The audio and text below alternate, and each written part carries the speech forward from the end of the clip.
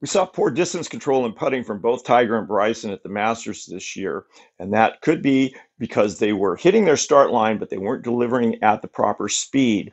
And those are two separate tasks. Everyone's had the experience of being right on line but short because they're so focused on the line.